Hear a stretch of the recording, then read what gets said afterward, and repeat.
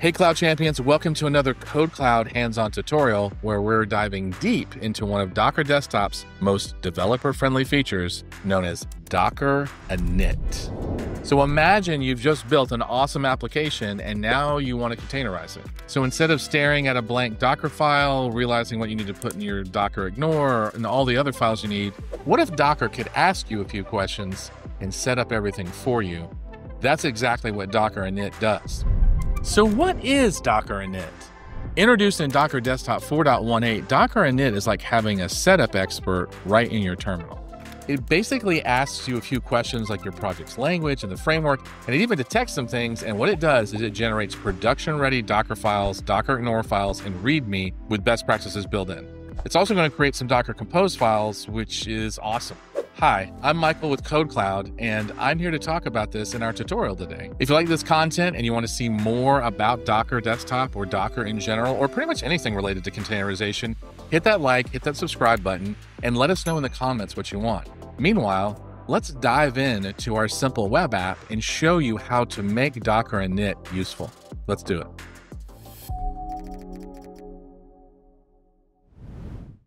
We're here talking about Docker Init, and so you can see inside this project folder that I've got a package.json, a package lock, my little node.js file, right? As well as, a couple of other directories, some of which are just virtual environments and other pieces, right? I'm assuming one that you have Docker already set up, Docker Desktop's already running. And in my case, I actually have it running inside of Ubuntu on Windows 11, right? And so I have Node installed and I have, Docker Desktop is already installed and already set up. And so, everything we need is already here. Now, notice in this directory that there's no Docker file. There's nothing else, right? So what we're going to do is we're actually going to make this full screen, and we're going to do Docker Init. Just that simple. And remember, you have to be running Docker Desktop 4.83 for this to show up. So if you have that, you're good. But if you don't have it, it's not going to happen. So it's going to say, Docker command doesn't exist, or it's going to show you the help, right? Now, notice it says explicitly that this utility is going to walk us through creating a Docker ignore file, a Docker Compose file, and a README Docker file. Notice the first question it's asking, like right off the bat. It's basically saying, what application platform are we using? Now, notice that it has auto-detected that this actually contains Node in there, so I just have to hit enter. Now, notice the list though. General purpose, I've got Java, PHP, basically .NET, Rust, Python, Go, and Node, and so I'm just going to stick with, Node. Now, it's also detected the version that I currently have, right? I'm just going to say yes to that. And then it's going to say, what package manager do you want to use, right? And I'm just going to stick with NPM because that's what I have installed. And then it says, what do you want to use to start? Now, I don't know that I have NPM set up, so I'm actually going to stick with app.js, right? So just set it up this way. Notice that this is a very, very basic. Our Node app is really just a single file, this app.js, and it's going to run on port 3000, which I'm going to answer that question in a second. And it's literally just going to return hello from Docker to the root URL. I want to mention that before I ran Docker Init, I had already run npm init, right? And an npm install, which is why you see the node modules build in the upper left-hand side, right? So there were commands run to kind of set this up ahead of time. What port am I listening on? Well, you heard me say earlier that I said it's going to run on port 3000, so we're going to do that. Now notice, the minute I hit enter after answering those 5 questions, my directory structure looks a little different. So let's take a look at what's happening. Here we are. Here's my original app.js, by the way, which confirms that this is just going to print hello from Docker, but we don't necessarily need that. That's not the new stuff. Let's go take a look at the Docker ignore file. So notice that it's automatically kind of listed everything necessary to kind of screen out the common things that you would stick inside of your repository that you actually don't want pushed to repo. So that's important to know. The other thing is that let's take a look at the Docker file. So notice the Docker file syntax here, right? We've got our Node version. We've got, basically we're pulling from Alpine with this particular Node version. We're setting some basically production Node environment by default. We're setting up our working directory. So this was all set up in just a blink of an eye. And notice that it's exposing port 3000. And here's my start command, basically node app.js. Now, if I go over here and look at my compose.yaml, it basically has a single service here, right? with basically 3000 being mapped across the board. Don't see there's nothing else as far as database connections or any other pieces in this because I didn't need them and I didn't set them up. Last but not least, so what we've got is we've got a Docker Ignore file that was committed, we've got a compose file, we've got a Docker file that was created, and what about the README file? And so here it's basically saying when you are ready to start, just run this command and it'll be ready at this URL. I mean, it gives some instructions for how to deploy it to the cloud, including like listing platform and other pieces like that.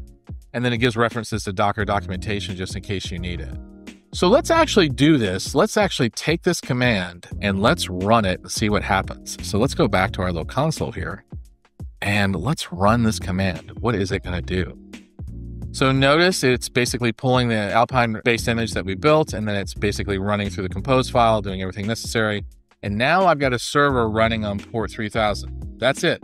Just that straightforward, just that simple. And so let's go see if this is accurate. So I'm going to pull up Brave, and I'm basically going to go to localhost 3000 and see what happens.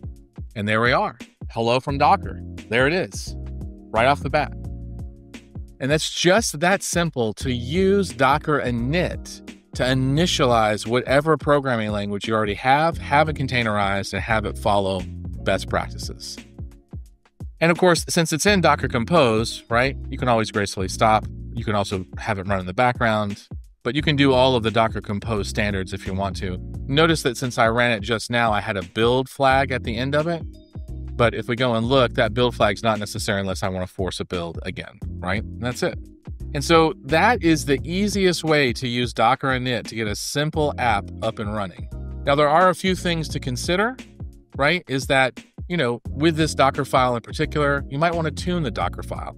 So you might want to install additional OS packages or set environment variables so you can edit it as you see fit in order to, basically add the proper configurations. Now, the Docker Compose file, if you look at that, is really straightforward and simple and actually is just orchestrated for a single service.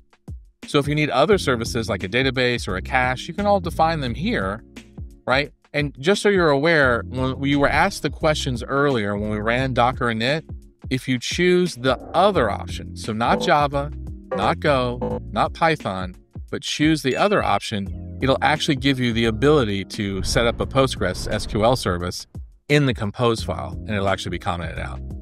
So for example, you could add MongoDB by just adding a few lines.